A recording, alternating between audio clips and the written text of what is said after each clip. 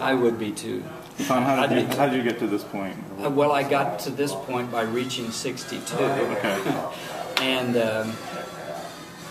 I had thought about it for some time, and my health, although it's not bad at all right now, I have had some health issues, and there's so many things that I felt like that I wanted to do with the rest of my life, and so many things that I felt like that I couldn't do with the restaurant. Yeah.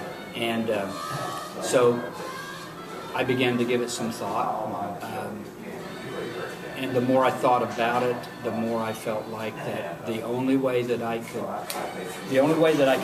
accomplish in any way whatsoever the dream that I had was to give the restaurant instead of sell the restaurant. And what's that dream? How would you define it? Well, number one, when I came here in 1991, I knew that I wouldn't be here forever, but I began to have a vision for what Richmond could be, and I wanted to be a part of it.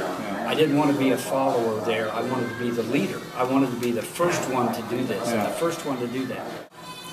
You should never think of yourself as an owner of the building, but a caretaker. You receive this, and you want to make it this, and then pass it on to the next caretaker. I was unable to do that. So if I give the business away and sell the building just for what I owe, then the person could use the money that they would use to buy a business and a building to make it better. That's realizing my dream. I don't have to get the credit for that. I just want to see it happen. And so I called him up and I said, I would love to talk to you and Rachel. I think I know who Rachel is, and I certainly want to talk to you. But we've got a problem. And he said, what's that? And I said, I'm not selling the restaurant. and there was a decided pause on the other Did end. I get the wrong guy? That's right. Yeah. Rachel called me and she goes, I think Tom's Deli is up for sale. Okay. And I said, huh. And I had been talking about a business for not just a month, but several years. We've been talking about doing a business of some sort. And I have a background in restaurants and that type of thing. And so she said, you ought to look into it. And I said, well, I don't know, maybe. And I didn't do anything for 3 weeks. And finally she goes, are you gonna get with Tom or what? And I said, he's probably already done something by now. And she goes, just write the letter. And I said, okay. So I sat down and wrote the letter through her encouragement. And that's when Tom called, and we went from there. So, what happens now? Well, I take over. And I give up the reins, and then I go on to other things, and I think at this point for me, better things. I want to be an advocate for downtown, especially the community as a whole. But again, that you've got to start with the heart. You've got to get it pumping again and pumping some blood into the system. I know exactly what that means, and without that, this is just a place to live. And with downtown Richmond coming back, then it becomes a place more than just. And obviously, Rachel and I are going to come in, and we're really not going to change a whole lot in the beginning, but we're obviously going to put our own personalities into it.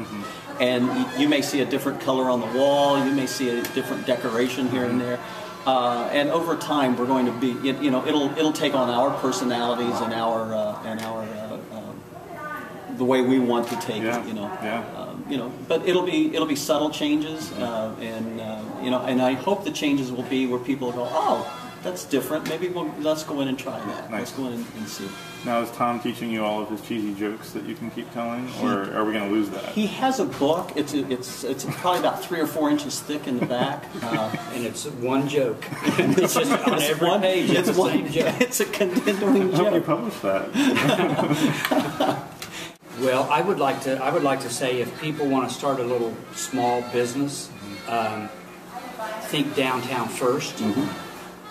Call me, 966-8516. I want to help. I want to be an advocate. I want to be a liaison between whatever I can do to help. My expertise is restaurants, if you can call it expertise. And then advice to somebody who is an aspiring business person. Think traditionally, not progressively. Think small and let it grow. Don't think big and get yourself overwhelmed. And then in the famous words of Winston Churchill when he gave a college graduation speech, the entire speech he began with, never give up. Never give up.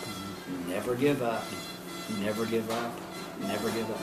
Just don't give up the dream, and you can make it happen. Don't give up the dream of rebuilding Richmond. And I think it does have to be, and I'm probably the new kid on the block downtown. But the reason I wanted to come downtown, and when Tom and I talked, I said, I don't want to move the business from downtown. I want to leave it exactly where it's at. Because I really believe that Richmond does have a future. And it's not going to be, the big industry that we used to have. It's going to be a lot of little cottage industries. And I would love to see boutiques, more restaurants downtown Richmond, and just places, art galleries, that you can just walk downtown. And bike racks. Bike racks, we're working on that. But that's the reason I'm excited about being here.